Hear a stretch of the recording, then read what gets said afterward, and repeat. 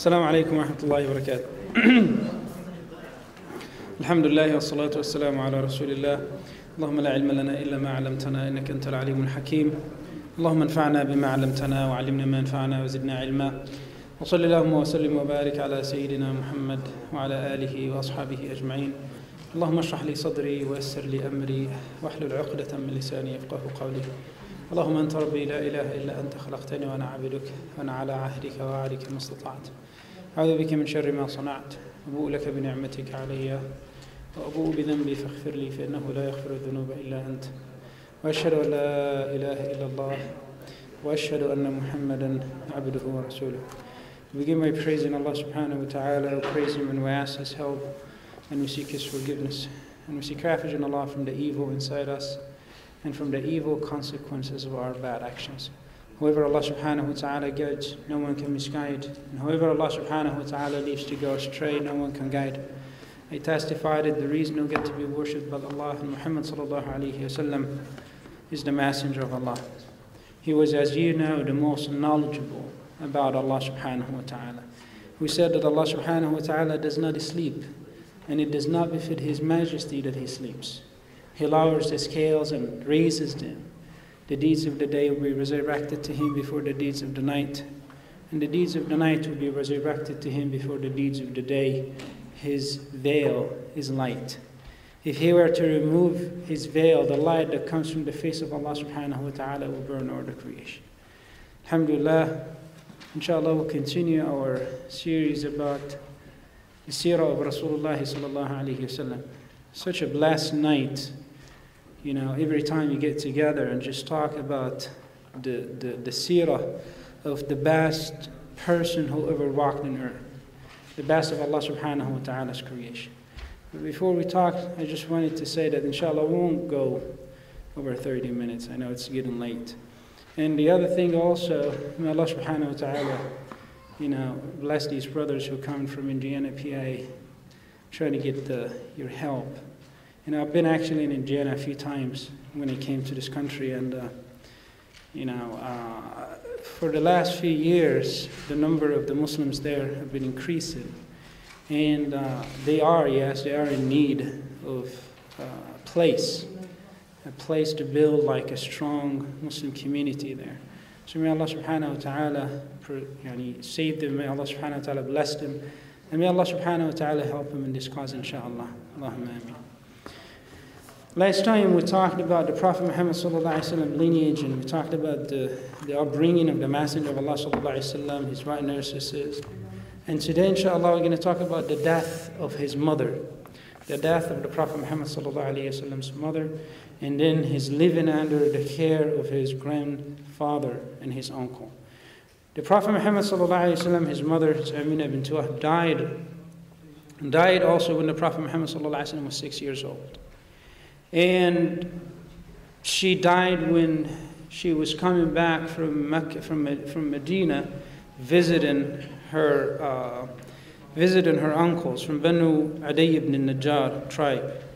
And the purpose of the visit was to show them the Messenger of Allah sallallahu alaihi wasallam. And she died in a place right in between Mecca in Medina, and once she died, it was Abdul Muttalib. He became the guardian of the Messenger of Allah sallallahu alaihi wasallam. He became the caretaker of Rasulullah sallallahu alaihi wasallam. And Abdul Muttalib, he loved the Messenger of Allah sallallahu alaihi wasallam a great deal, and he actually favored him over some of his children. He favored the Rasulullah sallallahu alaihi wasallam over some of his own children, and just one of the examples to show you the love of Abdul Muttalib to the Prophet Muhammad sallallahu alaihi wasallam. They said that Abdul Muttalib sent the Prophet Muhammad sallallahu alaihi wasallam once to search out for stray camels, and the Prophet Muhammad sallallahu alaihi wasallam he didn't come home, and it was late. And then Abdul Muttalib started to worry, and then he came out, and he saw Rasulullah sallallahu alaihi wasallam, and he hugged him, and he said, "Oh my son, I was just like a woman waiting for her little child." And he said, you know, he said to the Prophet Muhammad sallallahu alaihi wasallam, "I will never leave you alone anymore. You will never leave my side anymore." when Abdul Muttalib died, and he died after 2 years of his guardianship, in his deathbed, he talked to one of his children, Abu Talib, to take care of the Messenger of Allah sallallahu alaihi wasallam, to be the caretaker of the Messenger of Allah sallallahu alaihi wasallam. And also Abu Talib loved the Messenger of Allah sallallahu alaihi wasallam so much. Just imagine this, all these calamities that the Prophet Muhammad sallallahu alaihi wasallam is facing, and he's just like 8 years old. You know, he didn't have this compassion. He didn't experience this mercy and love. You know, the affection, the feelings that everybody gets from his parents. He didn't see his father, and then his mother died when he was 6 years old. And then the man who loved him the most after his mother, Abdul Muttalib, died 2 years later. And now Abu Talib, you know, just imagine all these calamities and all these hardships that the Prophet Muhammad ﷺ had to go through since he was a little child. Since he was a little child. Just think about that. Really, just think about that. Think about all the things that the Prophet Muhammad ﷺ had to go through. And when you are in a tribulation, when you're having some hard times, just think about the Messenger of Allah. Think about all the things that the Messenger of Allah ﷺ had to go through. Just think about that. You know, his mother died when he was a child. You know, when he became a prophet, his dignity and honor put into questions. You know, his companions were killed. He was driven out of his hometown. You know, his uncle was killed and his body was destroyed. Just think about all this. You know, think about all these tasks that Allah subhanahu wa ta'ala gave the Messenger of Allah sallallahu alayhi wa sallam. Because sometimes when Allah subhanahu wa ta'ala afflicts one of us, it's enough, I cannot take it any longer. That's way too much, up to my neck. Let me tell you something. Allah will never give you something that you cannot take. That's the bottom line. Allah will never give you anything that you cannot take. So saying, I cannot take it any longer, well, guess what? You can. And when you can't, that's when Allah subhanahu wa ta'ala will stop. That's when Allah subhanahu wa ta'ala will not afflict you anymore. Because He doesn't want you to be completely wasted. You know, and know that the people whom Allah subhanahu wa ta'ala tests are the most favored by Allah subhanahu wa ta'ala, the closest to Allah subhanahu wa ta'ala. When this man came to the Messenger of Allah sallallahu alayhi wa sallam, he says, Ya Rasulullah, who is the most tested among people? Who is the most tested among people? The Prophet Muhammad sallallahu alayhi wa sallam didn't say, you know, the sinners or this and that. He said the prophets and the messengers. The prophets and the messengers. And then he said, and then the next best. And then the next best. And then he said, يُبْتَلَى الرَّجُلُ عَلَى قَدْرِ دِينِهِ, that the man will be afflicted according to the degree of his faith. The stronger the faith is, the stronger the calamity will be.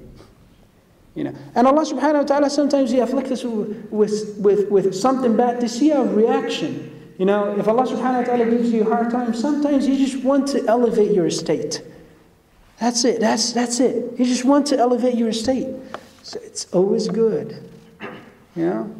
Like they say in the hood, it's all good. It's always good.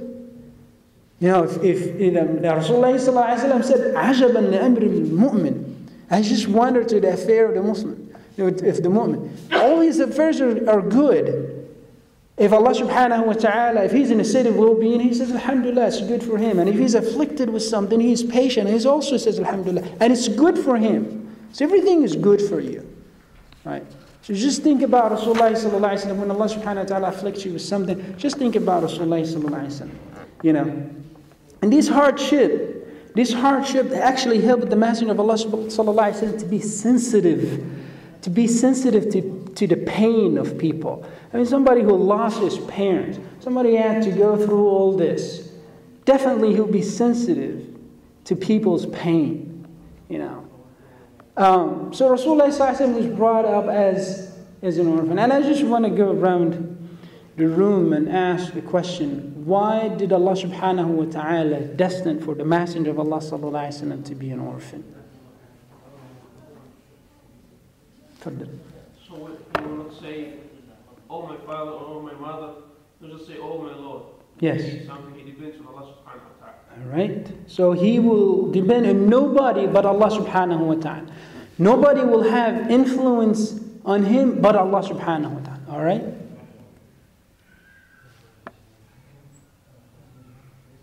Want to say something?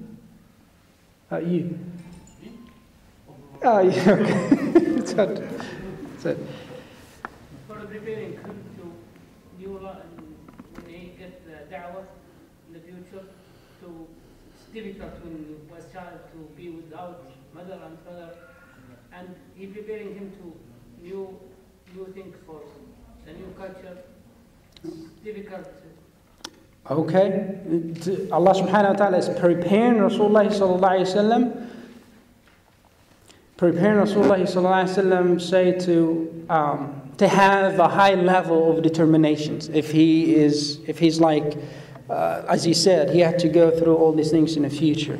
So okay, developed a high level of determination. Brother Salim, you wanted to say something. You look like you're thinking about something. Go ahead. Spit it out.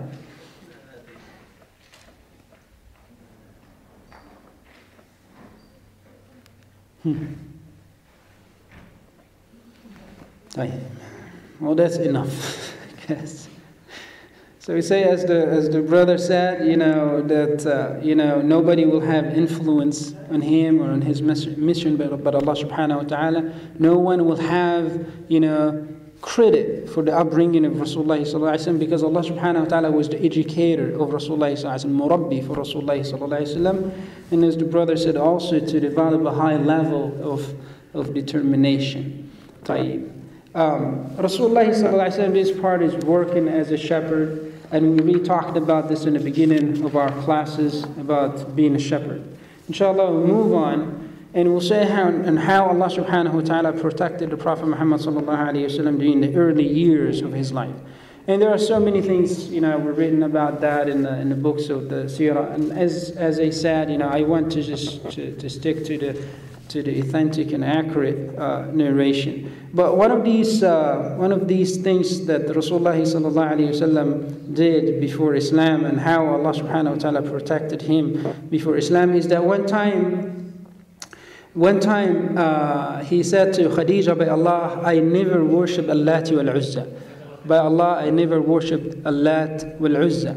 And the Prophet Muhammad sallallahu alayhi wasallam and somebody whose name is Zayd ibn Amr ibn Nufayl, they wouldn't even eat the meat of the animals that were slaughtered by other than the name of Allah subhanahu wa ta'ala. Hadith narrated by Zayd ibn Haritha. He was the servant of the Messenger of Allah sallallahu alayhi wasallam during that time. That Rasulullah sallallahu alayhi wasallam saw him one time. He was close to Isaf al-Na'ila. And Isaf al-Na'ila are names of the idols, some of the idols that the people in Quraysh used to worship. And people used to just make tawaf around them. And when they get close to them, they just wipe their hands on them.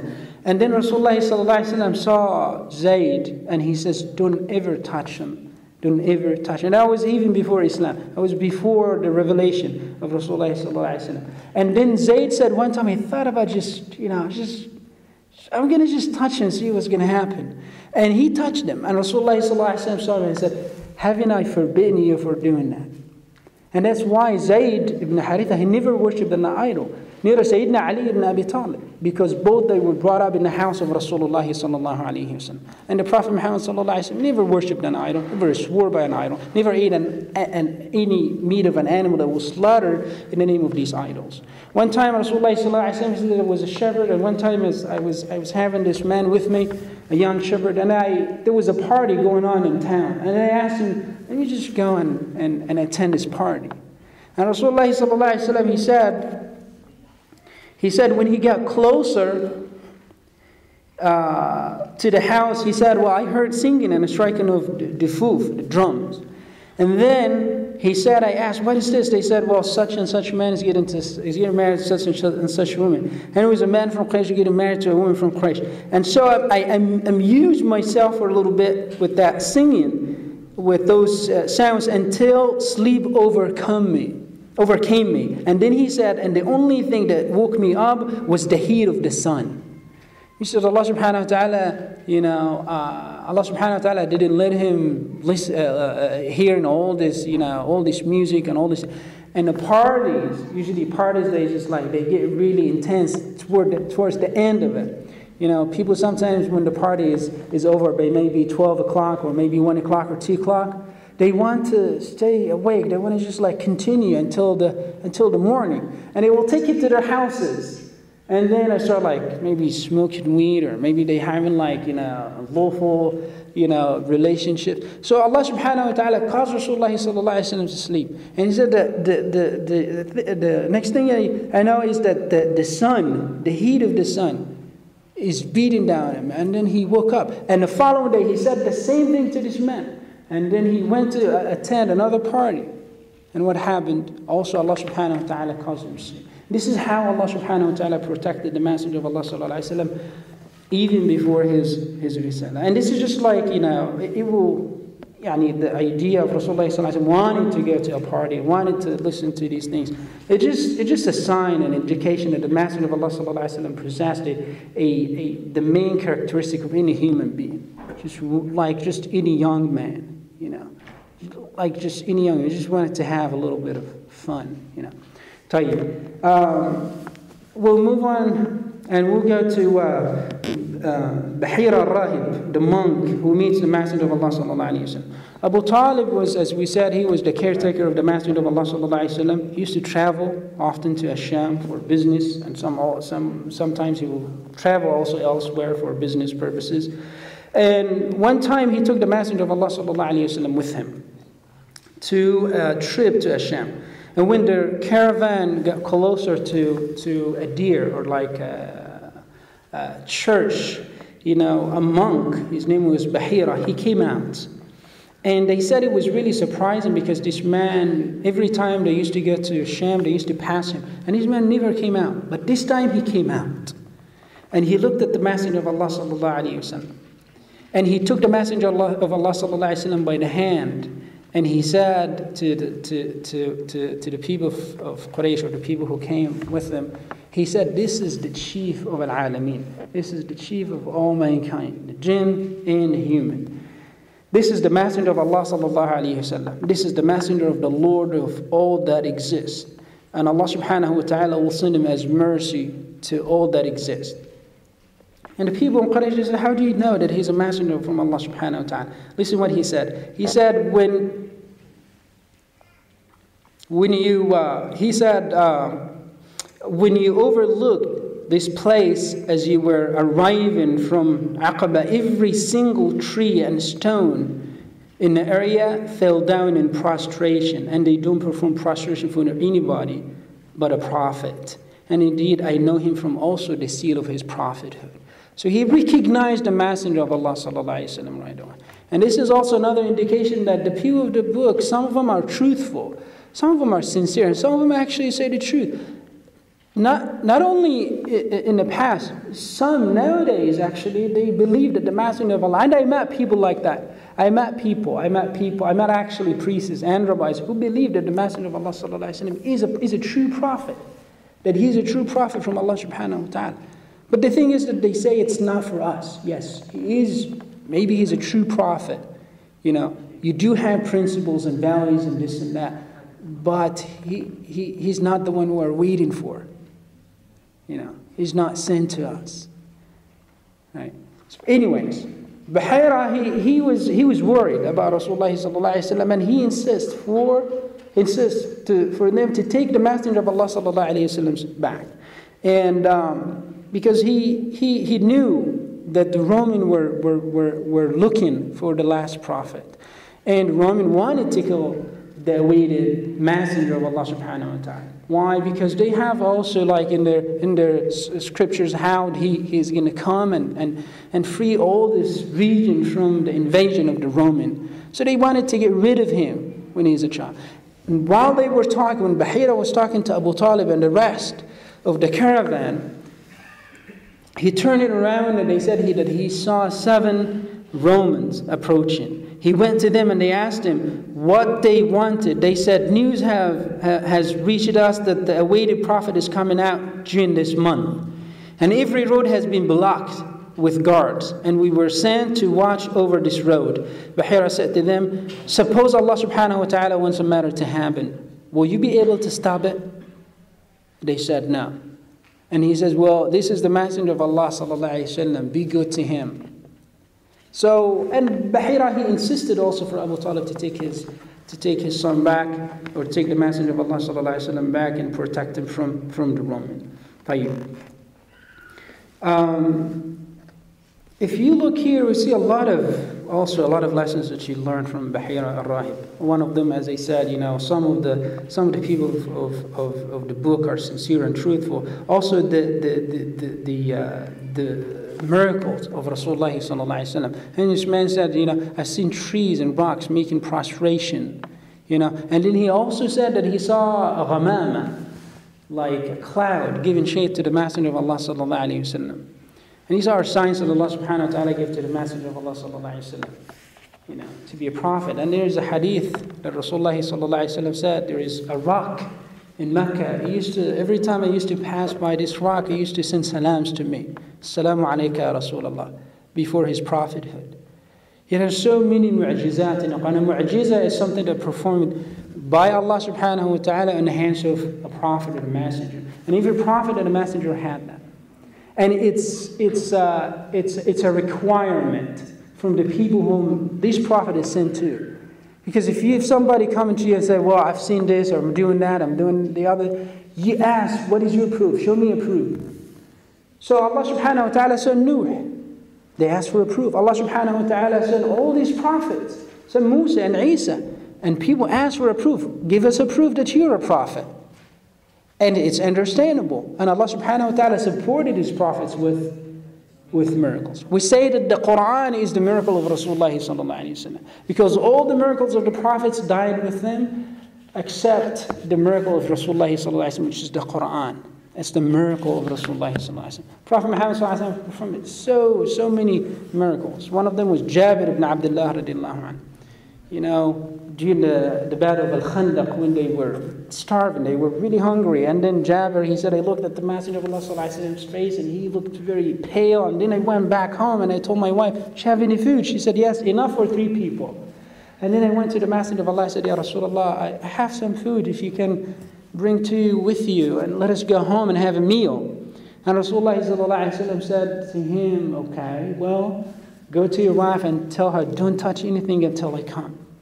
And then the man, he went to his wife, and Rasulullah brought the whole army, to the house of Jabir. But see what his wife said.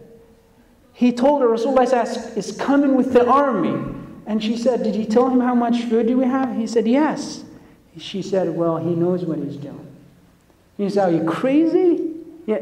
No. She said, he knows what he's doing.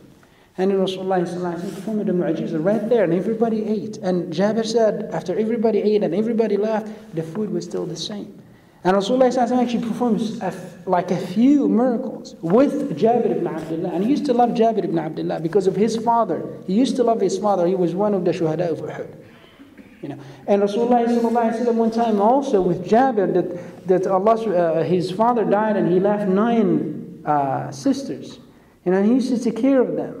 And one time that he was in debt, and people, the creditor, they came to demand their money. And then he went to complain to the Prophet ﷺ. He said, Ya Rasul, I don't have any.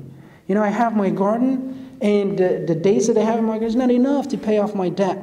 Then Rasulullah ﷺ said, and he said, could you talk to them? And Rasulullah ﷺ says to him, when the time of harvest comes, don't touch anything. Just let me see it first. And Rasulullah ﷺ went to the garden, and he said to Jabir, put the ripe ones on the side and the dried ones on the side. And all the creditors came, and Rasulullah ﷺ gave them he paid off their debts. He paid off Jabir's debt. And everybody took his money, and Jabir says, well, wallahi, I looked, and the days were still the same. It was still the same. Another miracle that Rasulullah performed with Jabir during the Ghazwat Dhat al-Riqa', when they were coming back. They were coming back to Medina, and then Rasulullah saw Jabir at the end of the army, and he ran to him and said, yeah, Jabir, what's going on with you? He said, my camel is old, and And then he said, Sallallahu Alaihi Wasallam, Inzil anha ya Jabir, kneel it down. And he poked it a few times. And he says, Wallahi, the moment that the Prophet Muhammad Sallallahu Alaihi Wasallam poked it, started running and racing the camel of Rasulullah Sallallahu Alaihi Wasallam. And then Rasulullah Sallallahu Alaihi Wasallam had this amazing, civilized incredible conversation with this young man. He says, أَمُتَزَوِّجٌ أَنْتَ يَا جابر? Are you married, Jabir? He says, نعم يا رسول الله. He said, أَبِكْرٌ هِيَ أَمْ ثَيِّب?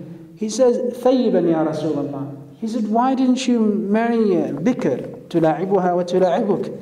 And then he says, Ya Rasulullah, my father died and he left, 9 sisters for me. And I didn't want to marry someone in their age that it might, cause problems between them. So I wanted to get a woman that she had experience in life, that she will teach him about life.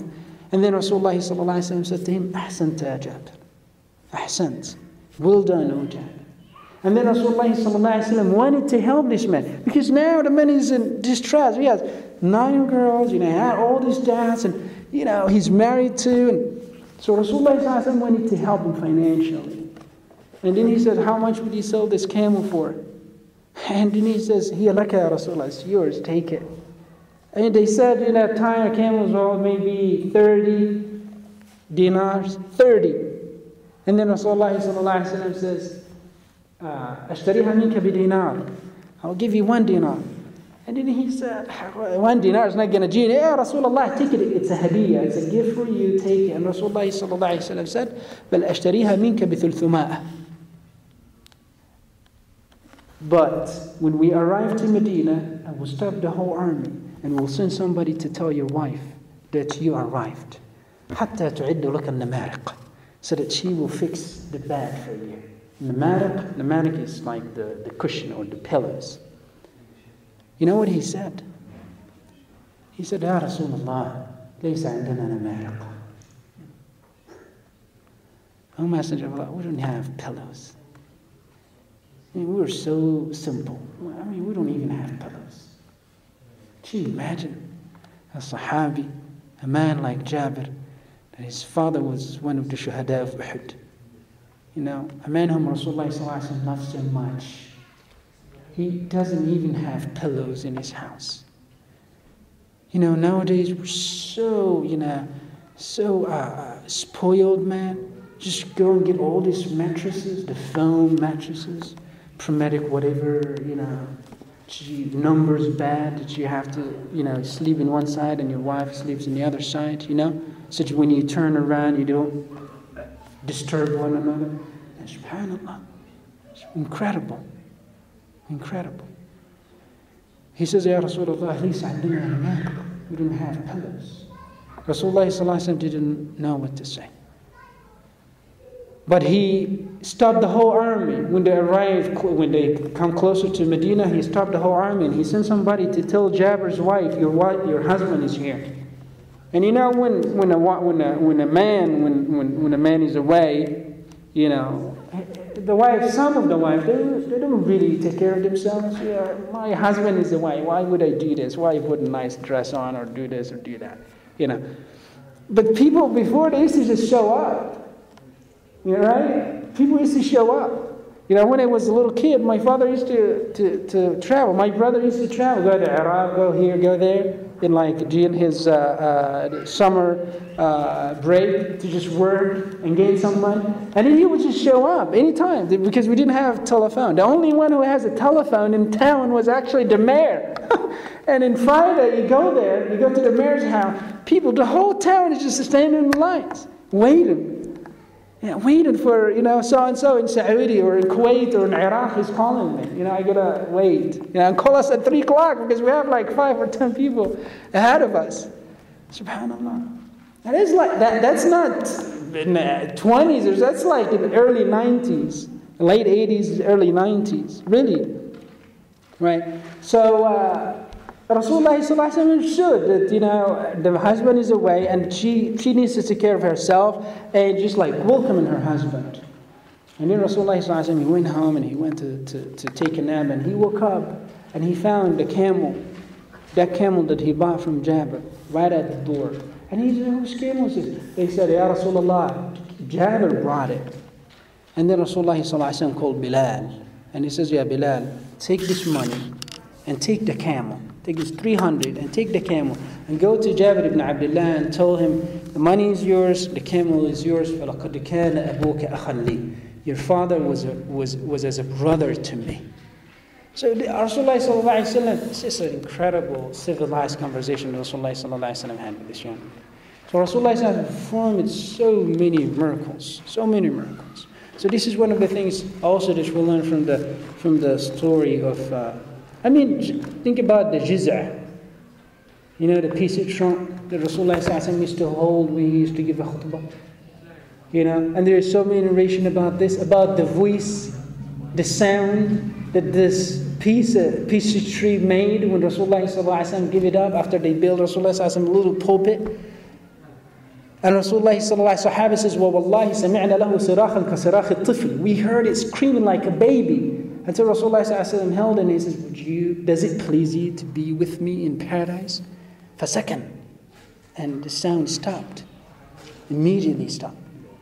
That's a mu'jiza from Rasulullah sallallahu alaihi wasallam. Right.